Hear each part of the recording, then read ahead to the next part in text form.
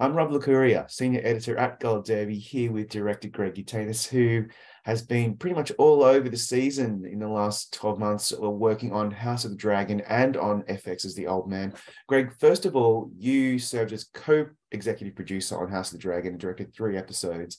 Before we go into specifics on your work, talk us through your role in fleshing out I guess the characters and the world of this amazing sequel, House of the Dragon. It was a great culture of collaboration.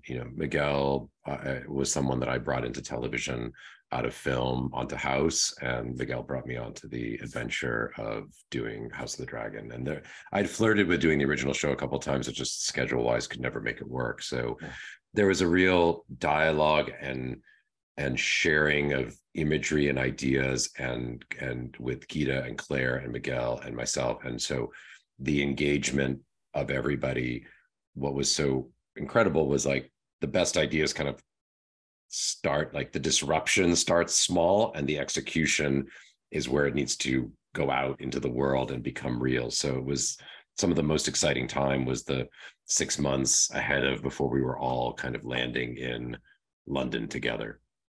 Yeah.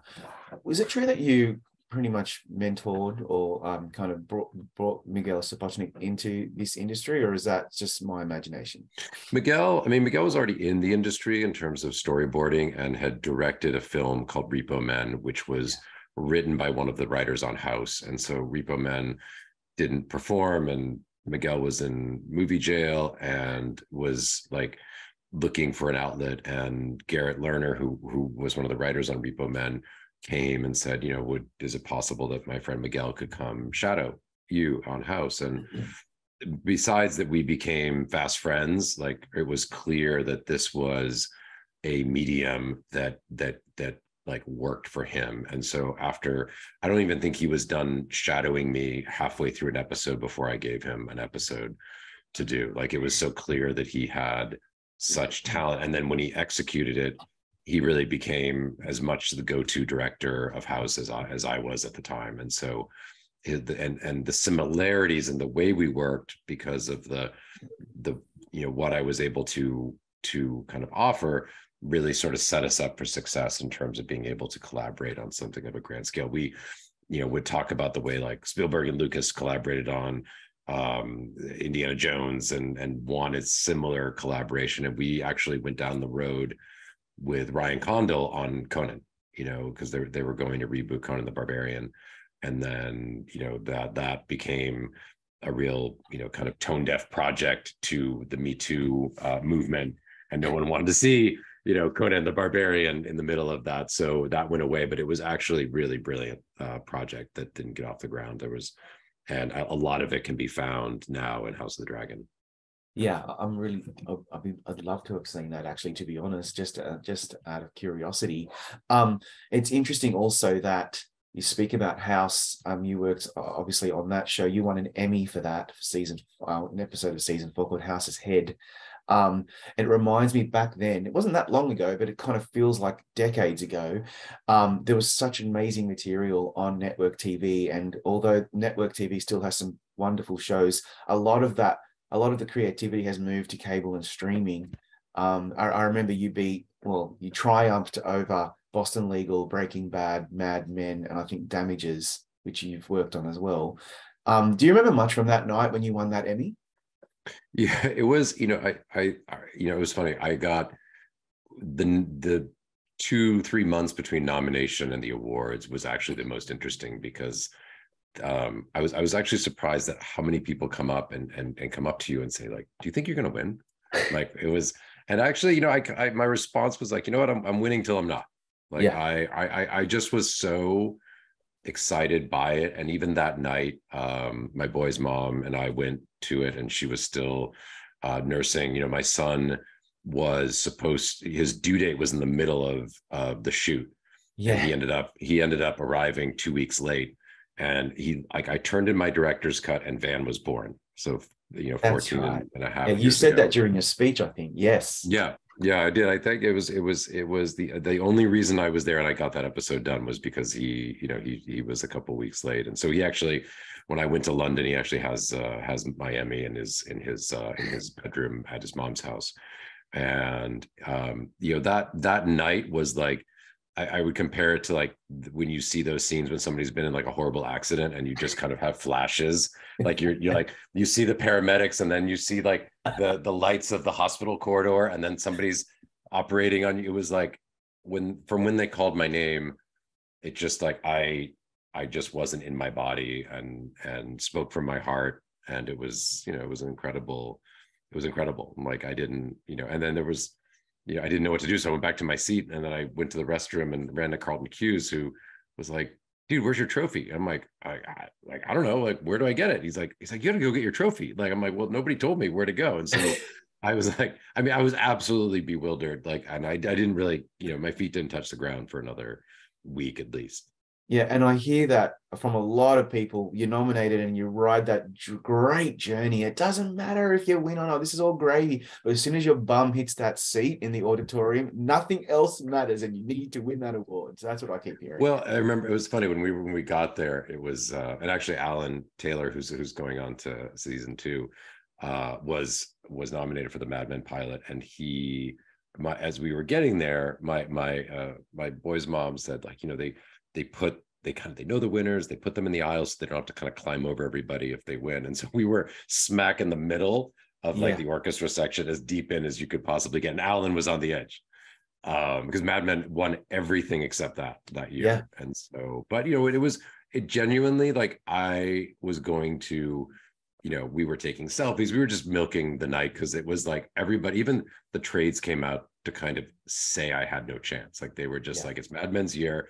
Like, what is this house episode? Like, Greg Yaitanes has no chance. And so it was great, and it was fun, and it was extremely memorable, especially giving years to episodic television. I really connect with being, episodic television has not been a stopping point on the way to do something else that I want to do. Like, I love the medium. I love like I watch television. I love making it.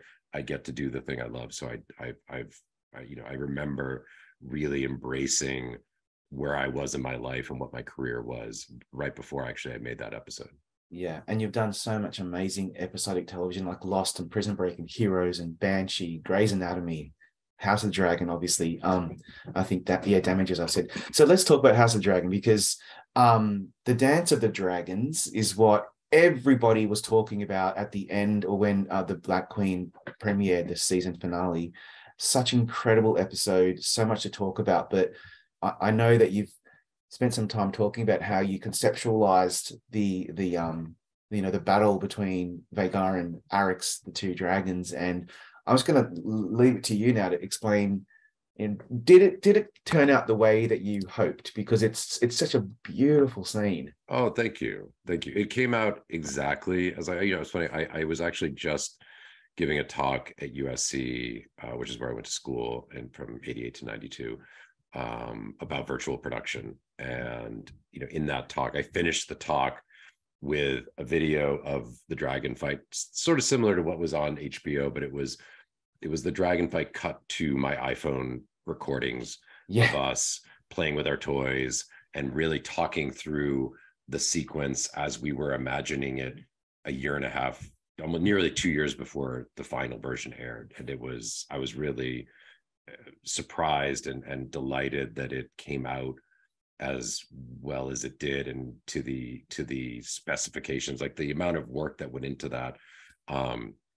I had done a miniseries about 20 years ago, exactly 20 years ago, Children of Dune, which was a great reference point for how to work and workflow for House of the Dragon. And not dissimilar to that, it just really began with two grown men playing with their toys. So I had these action figures of these dragons from Harry Potter that I used, and we would, like, with my iPhone, kind of shoot the blocking, or at least talk through the blocking, because I felt that traditional storyboards weren't going to allow me to create something that needed to be dynamic and moving. And then virtual production coming into play, being able to really find shots and move along with the dragon as though I was on dragon camera, like I was flying along within the chase, and to be able to have those tools, which were not previously available years ago, was incredible to wield. And what I love most about it as well is that it's done. The sequence takes place in very heavy rain and fog, which amplifies the tension. And I suppose I haven't read the book, but I suppose some of that comes from the book and how it was storyboarded and the scripts and so forth. But because Vhagar suddenly appears over Arix, it's so shocking and actually terrifying. And that takes a lot to actually, we've seen everything, audiences. We're very savvy these days, but I had not seen that before. And I'm just wondering if you were going for something that was going to shock and terrify the audience and give us something new.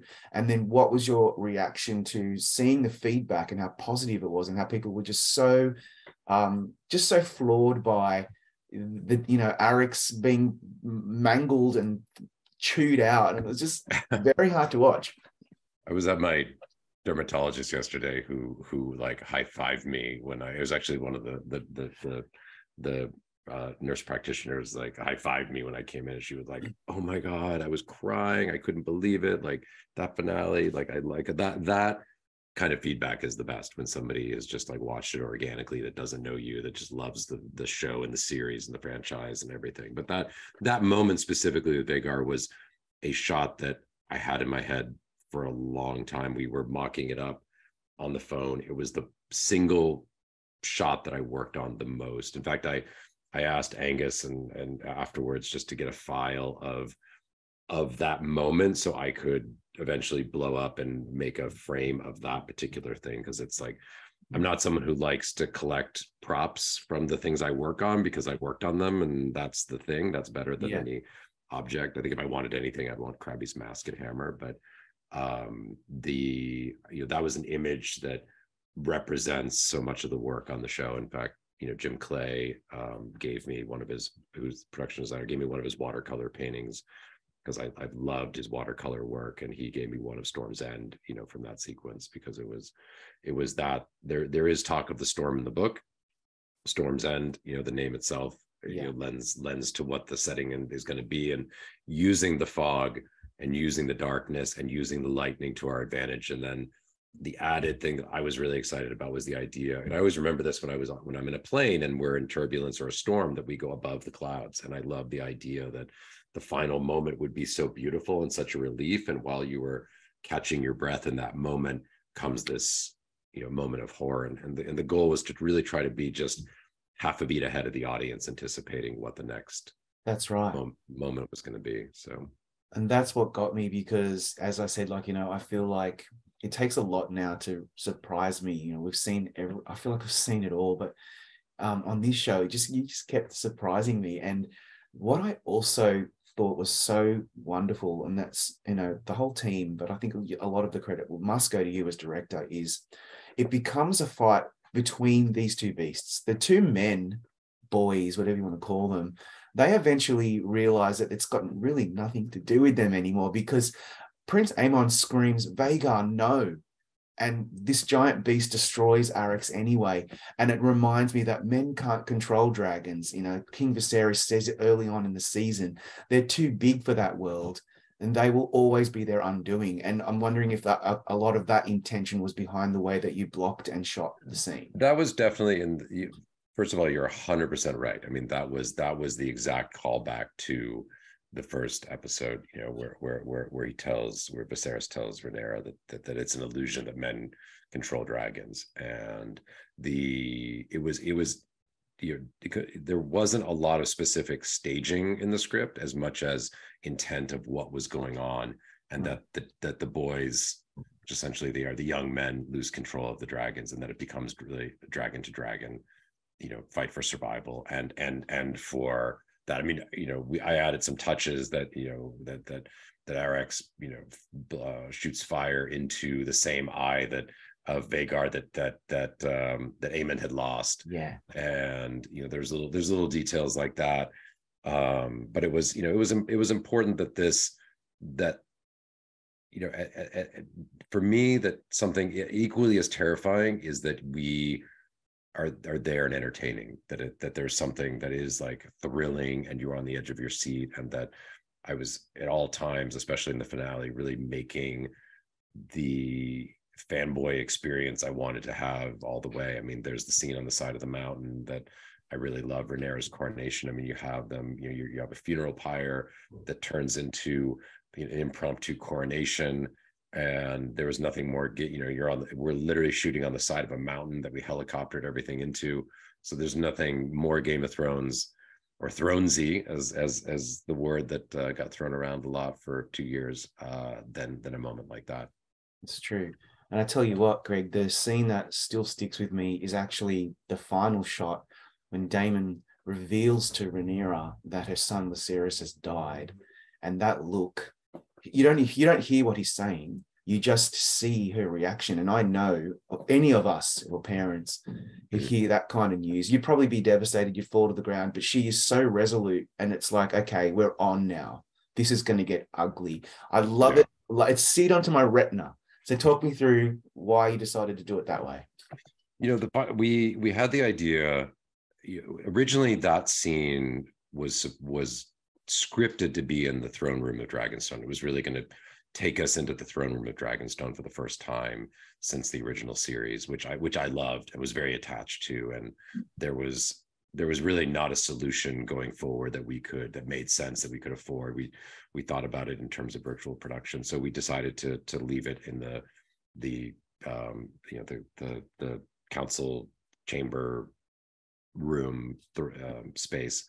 The scene is the shot is actually twice as long as what aired. It really began with Daemon getting the news, and then following Daemon as you're watching him process this, his expression and changing, and then it was. And I am fundamentally, as a director, really against doing anything that is highly technical with mixed with something highly emotional, which I find, it is just usually a recipe for not getting one or not getting the other.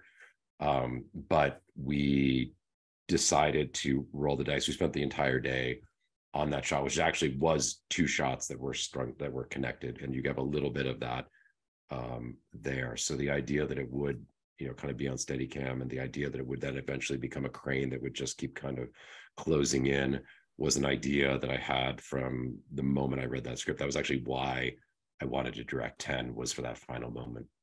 It's so good. You also directed, and by the way, and Emma, you talk about sticking the landing, and we actually were going to stop one take before that, and Pepe was like, he's like, I think we can just get it better. And I'm like, I went up to Emma, I'm like, I think, because I had the performance, and that trumps for me the technical. And I went to Emma, I'm like, do you got one more in you? And she's like, I'm about ready to dry out. And I said, if you got one more, like, let's try it. If there's nothing there, then there's nothing there. And it was the last take that wanted really. Sure.